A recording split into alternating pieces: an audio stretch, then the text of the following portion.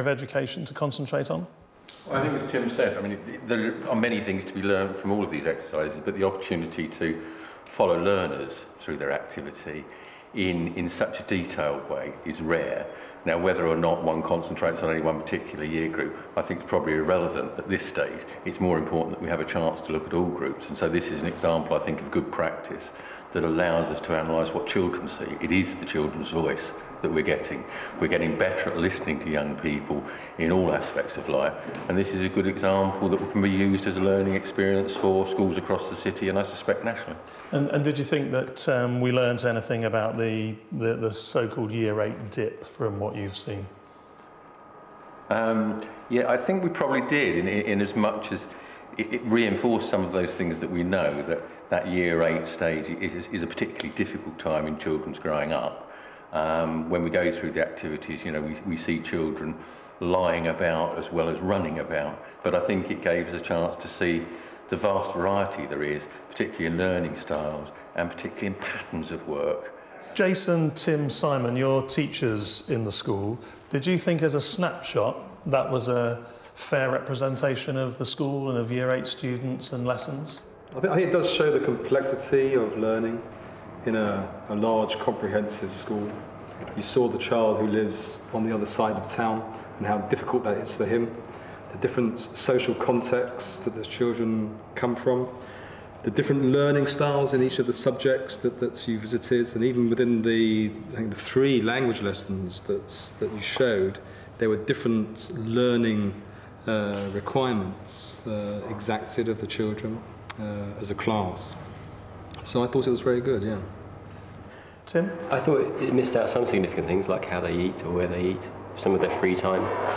And we also heard a lot about some of their other activities they did, but we never actually saw what they do outside of school. So I think in terms of exposure to lessons, possibly there was a fair kind of smattering of what goes on. But I think in terms of what's going on in those children's lives outside of school, I think it's still quite a lot missed. I think it's certainly a fair representation of Bradley. What he said outside of school certainly reflects how he comes across in school. So I'd say he's a very honest individual, whatever he says. Yeah, I think it does reflect what most of Year 8 feel. Some of them feel a bit worried about what they're going to do when they get into Year 9. Some of them seem to have lost their way or feel like, what is the focus for this year? Because I'm already here, been here for a year, I'm not quite Year 9 yet, so where am I doing? Where am I going? So that's maybe where the teacher needs to step in a little bit more and be a bit more focused on how the students' activities are directed. Chantel. It's been an interesting experience. It's made me stop and reflect on how I come across, because you just kind of do your job and you get so used to thinking you come across in one way, and then you see it and you go, oh, you come across in a different way. So it's been really interesting sort of self-reflection as well. We're all being a bit chummy. Nobody feels that there was anything unfair about any of that.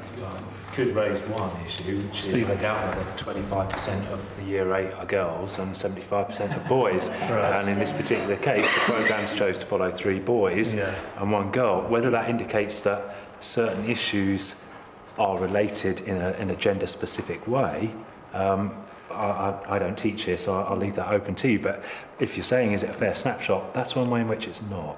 Okay. I think also that you should point out that these are children having been identified as underachieving children, and so that's the focus of the programme.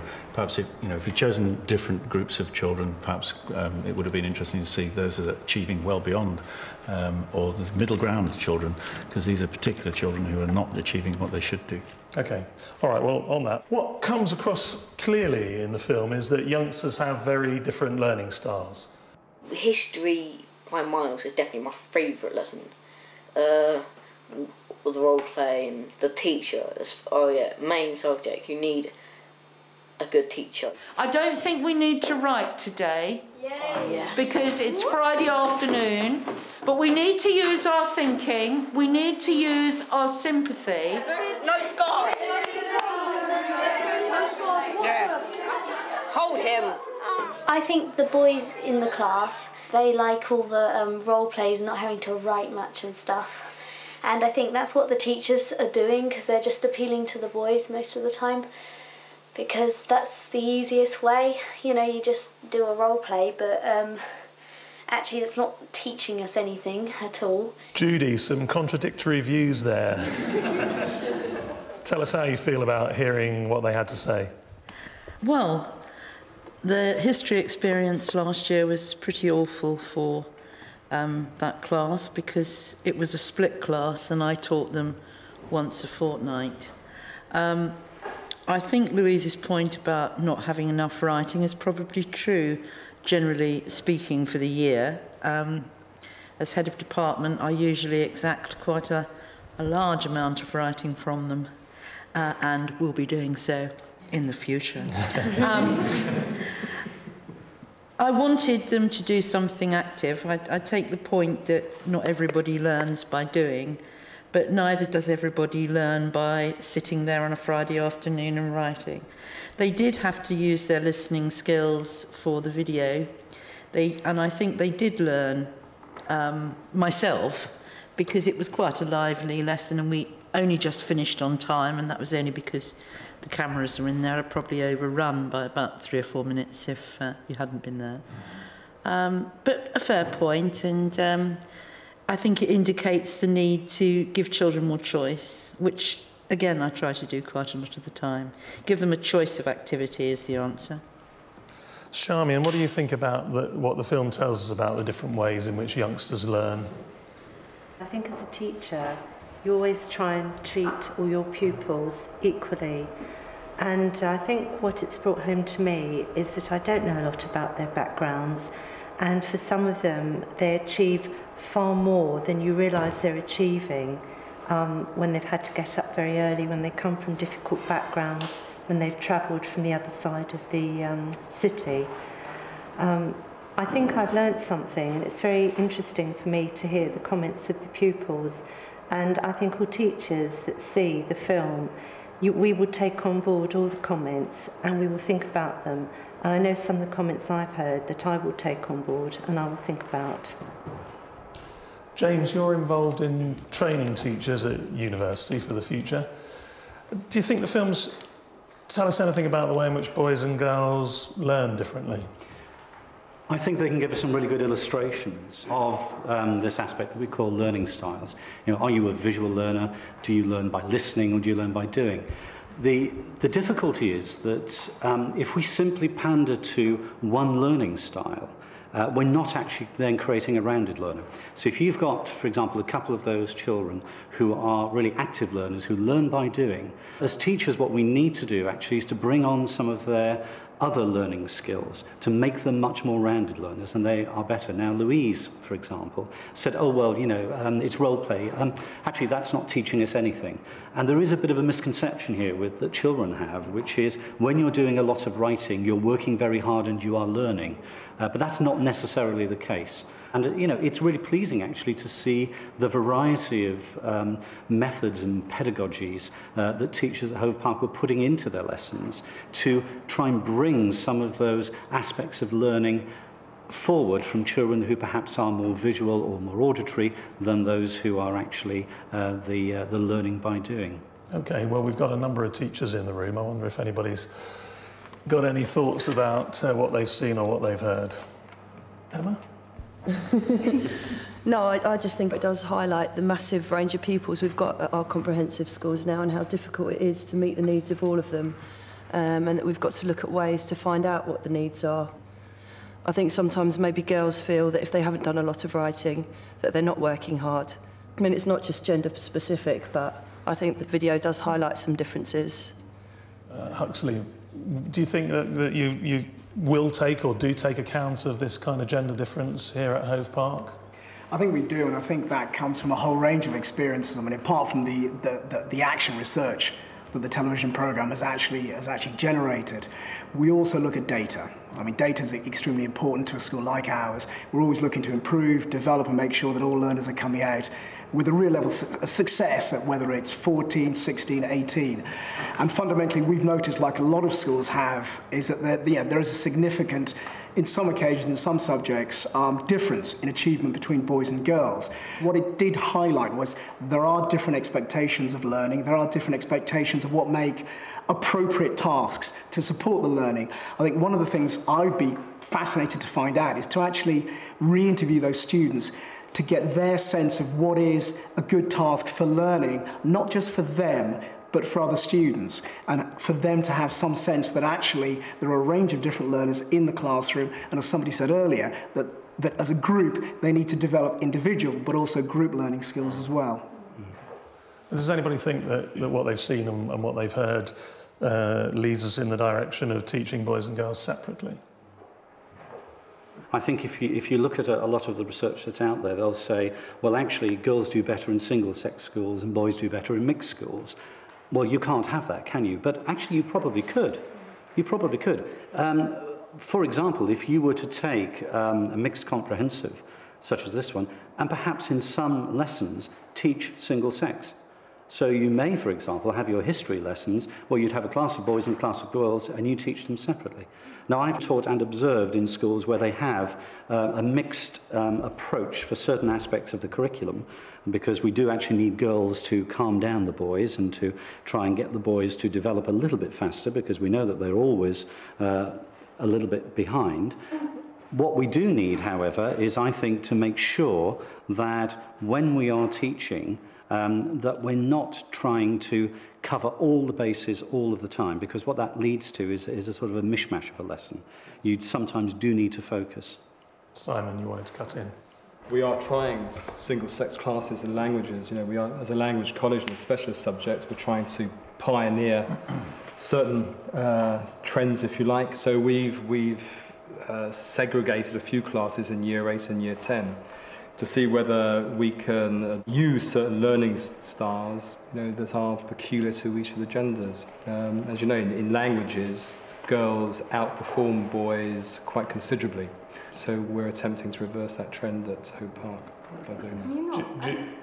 You're not then taking a risk of just in the end teaching girls to one particular dominant learning style and boys to another? Is that not the risk that you run? Because what I was impressed with is the fact that there was quite a lot of risk-taking in some of that film, which I think, you know, is something that we're trying to develop, I think, with teachers, that, you know, we're always tasked with the behaviour management issue, and actually here we are examining the possibility of doing things which are a bit out of the box that the girl in question didn't really appreciate, but actually was working very well with the boys because they certainly enjoyed the lesson. Part of a comprehensive school, a mixed comprehensive, I think, is people being able to mix and appreciate and understand different styles, so it might cause a little bit too much segregation, I think. Tim, at Hove Park, it's going to come down to your decision probably in the end. Possibly. I mean, to my mind, the idea of debate about groupings is an interesting one. Why are we talking just about gender? We're not talking about different learning styles, or people's different starting points, or people's ethnic backgrounds, or free school meals. There's a whole range of different ways you could group pupils to try and improve a different sort of, or often a different way of working. And I think to segregate it into a very simple one, gender, I think is missing the point. Okay. Judy, we ought really to come back to you. You kicked this whole discussion off. I think it's important that students or learners or anybody realise is that it's the thinking that's important, and that very often perhaps girls feel secure when they've done a page of writing, even if it's been copied from a book, where they haven't actually done any learning at all. They feel satisfied, or any pupil might feel satisfied, boy or girl. But we have to encourage that learning is about asking questions rather than just finding answers.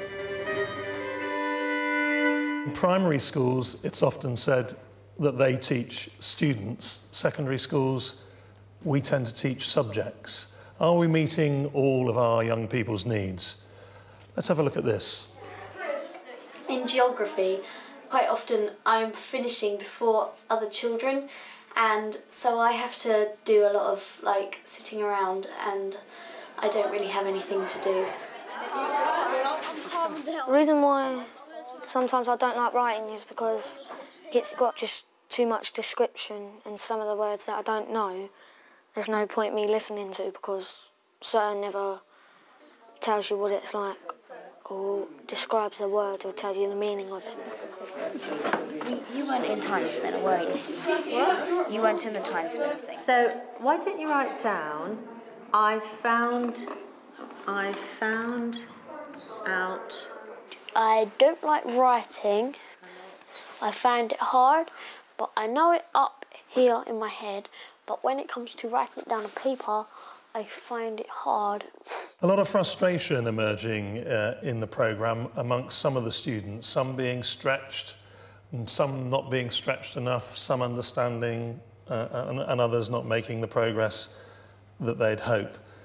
Is this style of education, Linda, the kind of education and curriculum that is serving all the students' needs, do you feel?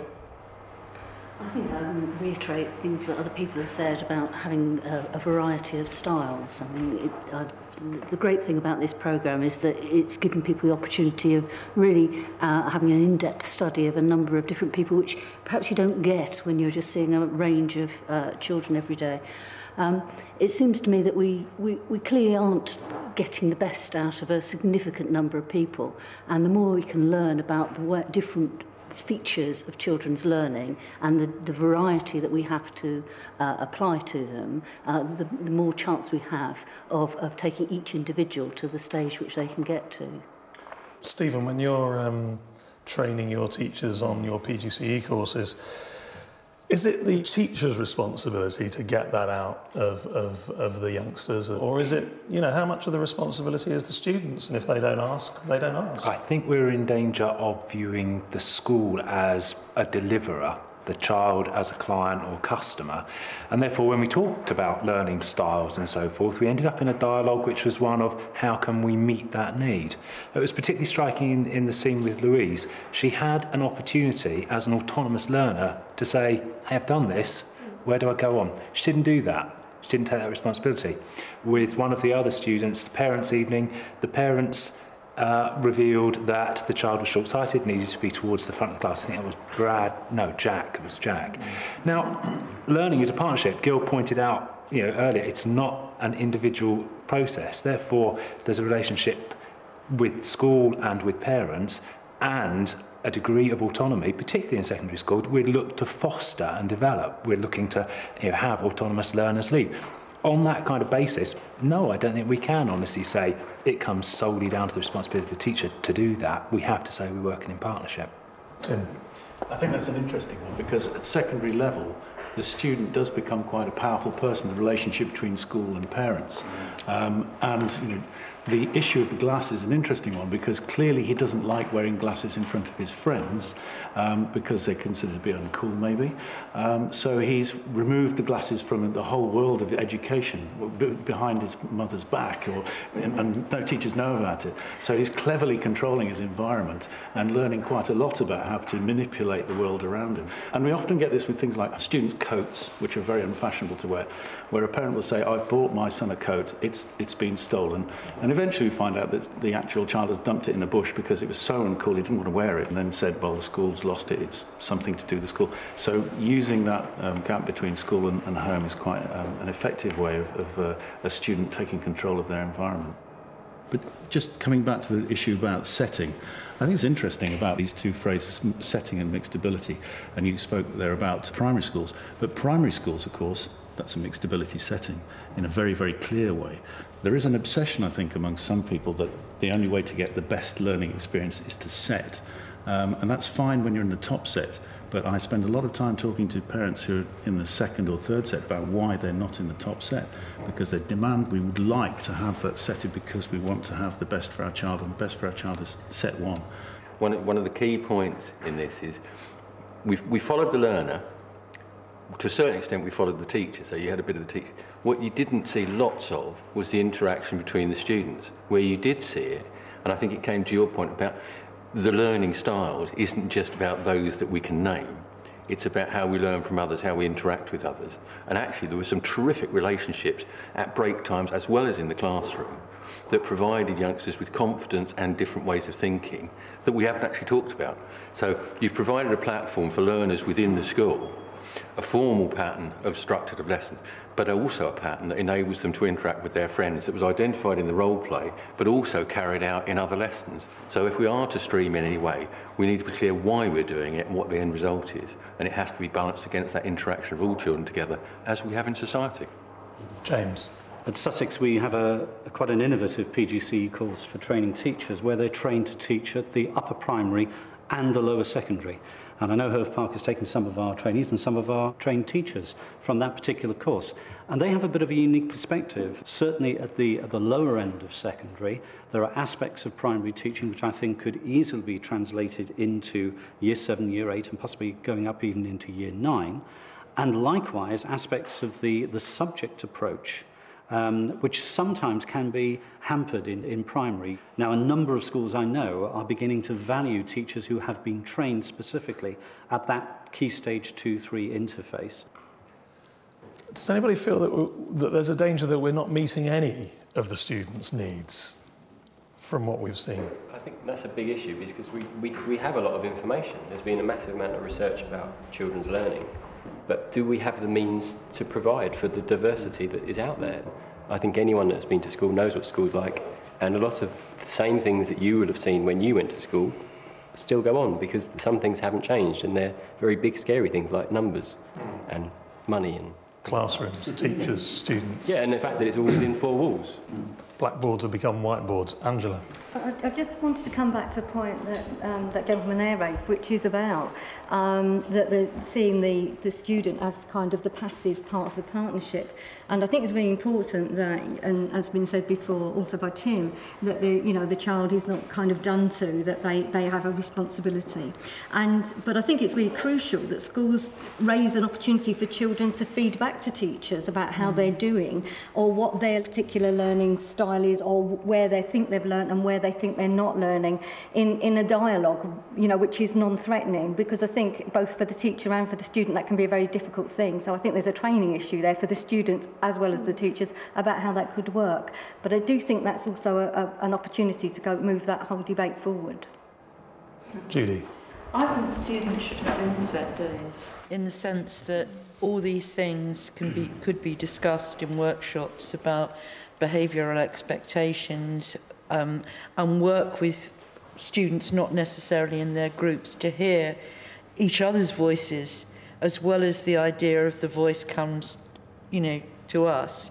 It should be that they should be able to learn what is expected of them. They should have training on how to manage at school. I mean, we have training, and we are often asked for our ideas, and that would be an ideal time for them to give their ideas and their thoughts, which some might be common to quite a few learners, and some might be, ridiculous, but it would give a proper and professional voice to them as students. Becky, every student in the film seemed to love PE. What are you doing? I mean, I only saw Louise comment about PE, but she's a student who loves all her sport, so really there wasn't sort of a cross-section of students in PE that was representative. I mean, there's another student I could probably pick up that would probably say they hated it, hated bringing kit, hated participating, but for us, luckily, it was Louise who has a very positive attitude towards the subject. You didn't need to admit to that, but it's now on film. That's okay, but no, generally there is, a lot of kids love their sport, but on the flip side of that, you've still got your minority who would be sort of probably quite negative.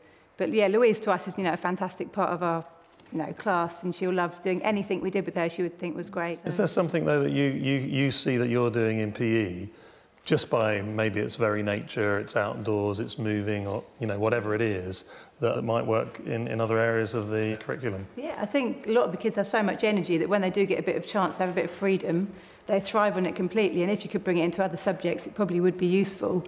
But as Tim was saying, within four walls, when you've got 30 students, it's kind of impossible that you can do that. Like Brad was saying, he hates it when he's told to sit down, but obviously you couldn't have, as we do in PE, 30 kids running around. It's just not practical. And also, because we do a lot of extracurricular, you can build slightly different relationships with pupils. Their parents come along to support, and that does make a massive difference, I think. Judy, you seem to like them running around. I would like to say something about this idea of the student as we're delivering something to the student. We're all imposed upon by the people directly above us. I mean, we are imposed upon in the sense that we have to carry out the policies of the school. The school is imposed upon because it has to carry out the wishes of the government and the LEA. And there's a sense in which sometimes it's lost that the student is actually a human being, and they, in my view, have a very different agenda to the one that the government and the school and even their parents have. They have a different life experience, and they're learning all sorts of tricks to survive in the system. And I think that that's important to remember, that we They are human, and they will try and get out of things. They won't wear their glasses. They'll put their trainers on. They'll do anything because that's the nature of what they are. They're delightful, wonderful young human beings who will be mischievous and undermine the system. Stephen. Interestingly, talking about getting outside of the classroom, the issues of the experience of the classroom, one of the things that we're introducing is the notion of a non-school placement, with the idea that there's much to be learned about how we learn and how we teach by being outside of the school, as well as looking across phases. So I think there are many messages here that are very, very similar, and they all speak to the need for diversity and flexibility in the way that we teach and the way that students learn. Huxley, do you feel that Hove Park is meeting the individual students' needs? Are we meeting everybody's needs? That's a big question. But I think one of the things that seems to have come through in discussions about the curriculum, skills, the divide between sort of independent, autonomous learners who can make mature decisions about where they go next and what they do next, but also the tension about where we see young people at 16 and at 18. I mean, where society is changing, the young people who are leaving Hove Park at 18, between the age of 18 and 60 or 65, whatever the retirement burden is at that point in time, may have 6, 7 or 8 different jobs. The jobs may be in different sectors. The jobs may involve a whole suite and a whole range of different skills. And I think this is a big issue for schools across the country, and that is a tension between producing a young person that can come out and can work successfully in this ever-changing environment that we see young people moving into, versus the sense that actually they will be measured sometimes in a very knowledge-driven and knowledge-focused way. So again, I think all schools need to be looking at the end point beyond 16, beyond 18, and saying, are they catering for the needs for students to have a suite of skills that will enable them to learn from 18 right up to 65, lifelong learners? So if they're put in a situation where they have to solve a problem, they can work autonomously and independently. If they don't know how to do that, they at least have the skills to be able to ask and form relationships to create that sort of understanding their ability to achieve whatever they want to achieve in the job they're doing. It's about much more than exams. Simon, I wonder if you've got a thought about behaviour, because it's often felt that you can't learn and if you're not behaving, but maybe you don't behave unless you're learning properly. And we saw some disruption going on in some of those classes. What are your thoughts about that? Yeah, you have to engage the child if the child's going to learn. I mean, there was one excerpt where I think was it Bradley, who didn't have a piece of graph paper. And he quickly went off task, started talking. And to come back to the previous question about do we teach individuals or do we teach subjects? In a large school, especially in this school, learning to know the child is very, very important, but also it's very challenging for a school to organise well. So I think Judy was saying that she taught that class once a fortnight. Yeah. And so therefore learning those children, learning their different learning styles, when you only see them once a fortnight, is a hard task. Nicola, science teachers, you see more of the youngsters, don't you? Probably maybe once a day or 4 or 5 times a week. Pretty or something much, like that. Does that mean that you know them better, and does that make the learning better? Or I find that in terms of building relationships with pupils, it's getting involved in the extracurricular stuff that really gets you to build relationships, gets you to know the pupils. I do see them a fair amount, and I'm lucky with science that we have practicals and I can walk around the room, talk to them, and you talk about obviously the tasks that they're doing, but you can talk to them about other things. You've noticed in the bulletin that they've done a particular, they've got a particular prize in something, you talk to them about that. So I think as well as, delivering the curriculum, it is about being interested in them as individuals. Okay. I noticed when we were talking about behaviour, and I think we might make an assumption that you have to behave in order to learn, or good learning makes you behave. But I think I saw some youngsters learning despite some disruption going on around them. In fact, some of the class was behaving quite poorly, but a couple of youngsters at the front of the class were learning quite a lot. I wonder if anybody else has any thoughts about that. Is our behaviour and learning so linked? They're not easily separated in some circumstances, and they're very clear in others.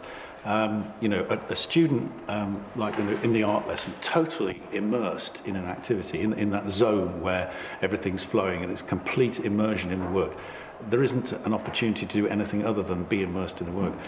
When there is a frustration, then, or a delay in the sort of process, or something that cuts into that, that's, I think, when off-task attitudes take hold and distraction can happen.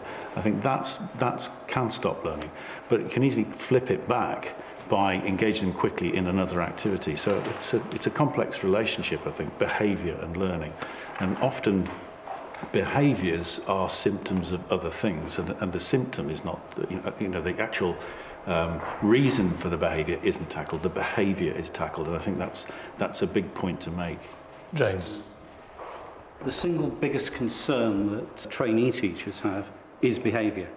What happens if, you know, the group work goes wrong, the class goes out of control? How do I cope and how do I manage? So in teacher training, we spend a fair bit of time looking at behaviour management.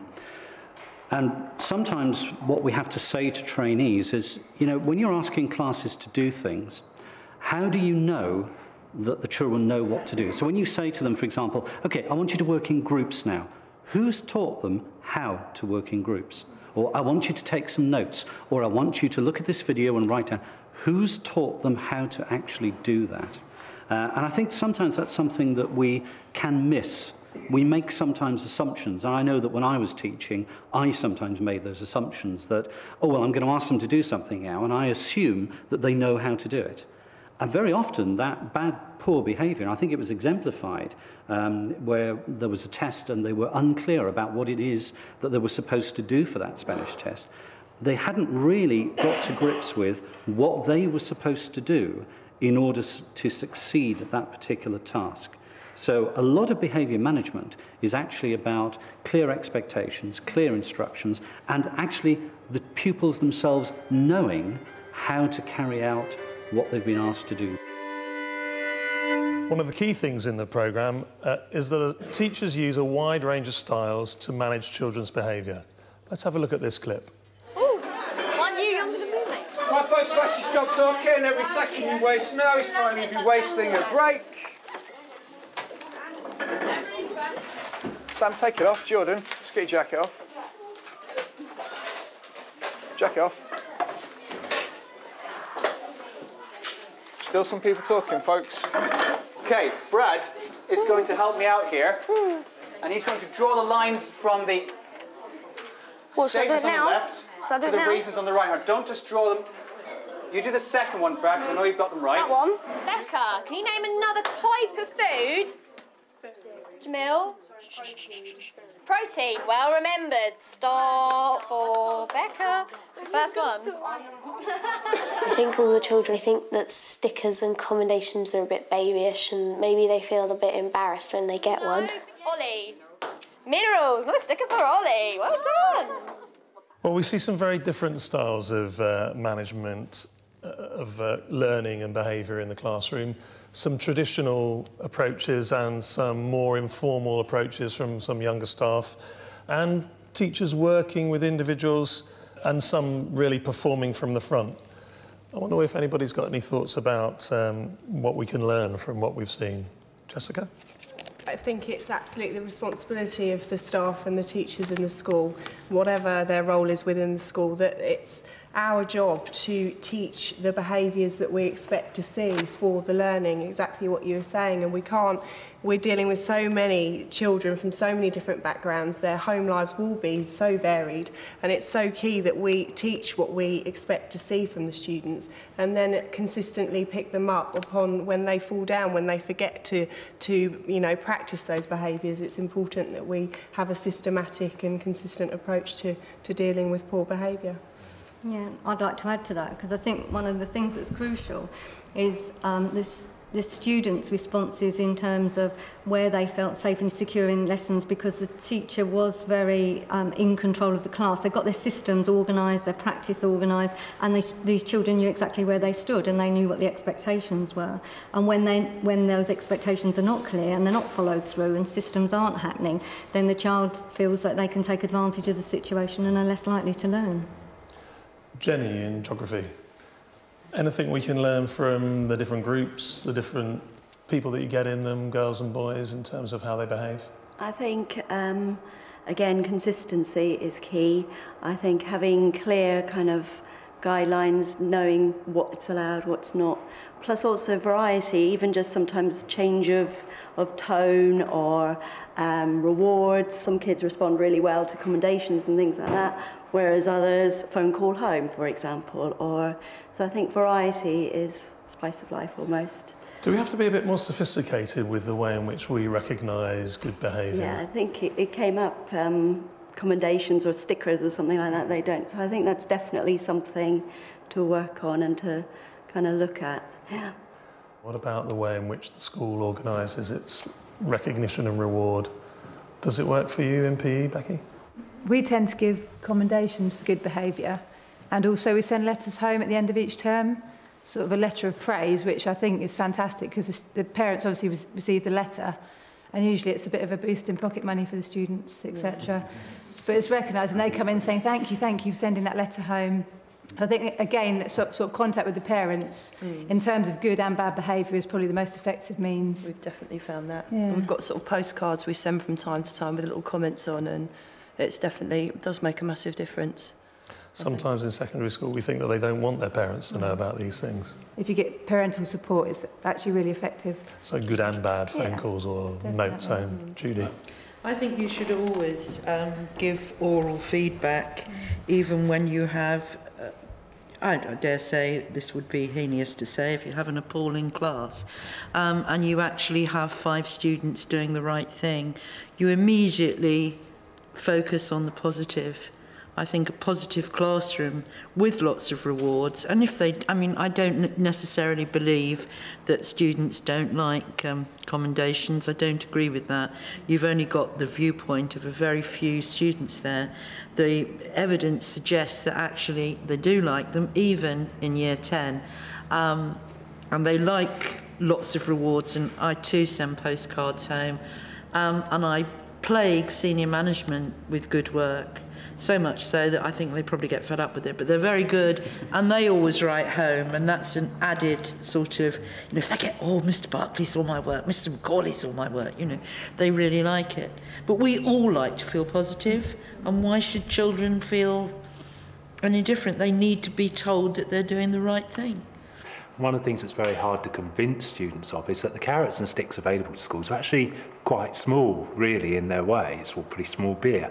But the consistency of approach and the fact that they're getting this in a way which is fair, which shows parity, that's where your payoff comes, whether you're dealing with behaviour which is inappropriate or behaviour which is appropriate and you want to reward. It's the consistency across the school and within the classroom between lessons that pays off, ultimately. Huxley? I agree with that, but I also think there's a great complexity here as well in terms of the vast range of ways that you as a teacher can actually reward young people. Work we've done with students show that all year groups like to be rewarded, but they like to be rewarded sometimes in very different ways, sometimes quiet ways, sometimes public ways, sometimes covert, sometimes more overt, sometimes with monetary value, sometimes with no monetary value. Now, I think, and I think this probably raises issues for colleagues who are new to the profession, that actually you're not just talking about a pat on the back and a well done and off you go. You're talking about, and recently we've introduced a texting service where we can actually text parents to their mobile phones to say your son or daughter has had a great lesson. Now, in terms of potential complexity, that's really moving on the modes of communication that all colleagues can use to pass on positive news about achievement and about behaviour, but also raises the bar in terms of the complexity of ways that you feed back to a young person and also to their parent or carer about what they're not doing and how you want them to improve and develop from there. James? I think what it all boils down to, and this is what I say to my trainees, is that it's all about individual recognition. When you have children who are badly behaved, it's because they want very often to be recognised and they want to be taken notice of and they want to be a centre of attention for whatever reason. Now, if we can focus that individual recognition onto the positive side, and we can look for those positives and we can recognise the individuals for the things that they have achieved. And sometimes, and Nicola made this point quite well, it's not necessarily about what they might have achieved within a science lesson. Very often, what makes a pupil feel really good is that their teacher has taken an interest in them as an individual, and ultimately, pupils do not want to be in classrooms where bad behaviour is there. They want teachers to be in control. They want teachers to actually have good, clear, structured lessons. And I think if we remember that, and that's what we say to our trainees, you will actually get there and you will have successful lessons. Jason? It's also quite important how you present yourself as a classroom teacher when you take that first lesson, when you talk about boundaries. In terms of sanctions, I present them as what I will do. And in terms of rewards, I'll list the different rewards and I present that in terms of what I can do. And then that gives the student the right to decide how I reward them. Okay, Tim, very briefly. Yeah, I mean, I thought that was interesting, the way that a reward, in a sense, for Bradley worked for him in terms of involving in your lesson. I thought it was really a great way of motivating him because he's so technically made, likes being involved and doing stuff. I thought it was quite an interesting way of doing it, winding in the reward with an activity which is learning. And there's that very recent research which says that we all need to be experiencing 5 good things to overcome 1 bad thing that happens in our lives. So hopefully there are going to be 5 good things that happen later on this evening. I don't know about you, but watching the series makes me feel a little bit like this was a children's mini Ofsted inspection. Let's just have a look at this. In the mornings, I'm completely drained of my energy, completely. It's just, oh God, school, what am I going to do? It's like evil teachers, like evil vampires sucking your brains out and stuff. It's not very high discipline because the teacher can't control the class very well, and so it's very hard for me to learn and stuff. Sometimes I like it, sometimes I don't. Reason why is because when I like it, it's because I know what I'm doing and I like the work. Sometimes I don't like it, it's because it's really hard work, it's too much to write and I don't really get it. Practice writing. I got lots of help from my teacher, which I do not normally like. But today was different because she actually helped me. Carol, how seriously should we take what the students are saying? You've done a lot of work in this area at Sussex University. I think we can actually learn from students. We can learn about how they learn about learning, about what hinders their learning. I think we also maybe ought to encourage a dialogue around learning for students so we can actually find out what is important to them and so that they can understand their responsibilities as a learner. So should we be asking for feedback from the young people in a more kind of structured, formal way more frequently in the learning process? I don't think students ought to be running mini Ofsteds on teachers at all. But I think we can learn from students. As one Year 8 student once said to me, the best way to learn about how a Year 8 student learns is to ask a Year 8 student. And I think that sums up, we can actually learn about their learning from them, but I don't think they ought to be judging teachers at all.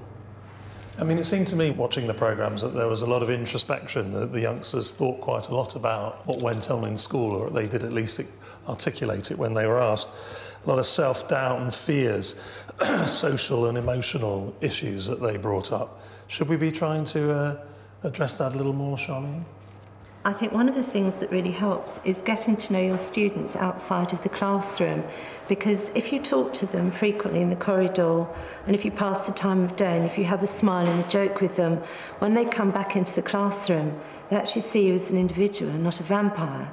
And so, yes, I think the whole thing is important. And I do think of students as individuals, but sometimes with big classes, I think you are aware that you can't give all the students the individual attention that they need. And you try and do it after the lesson, during break time, and sometimes you can actually see them at lunchtime and after school to try and help them out. OK, I don't think any of us thought you were a vampire. Jason? Just talking about Robert, really, because I teach him science as well. He's a very interesting character. He's very clever, and what he said at home was right about it's up in his head, but he finds it difficult getting onto paper. But I noticed when he was doing that, he was throwing something up in the air, so he was obviously very happy with that verdict.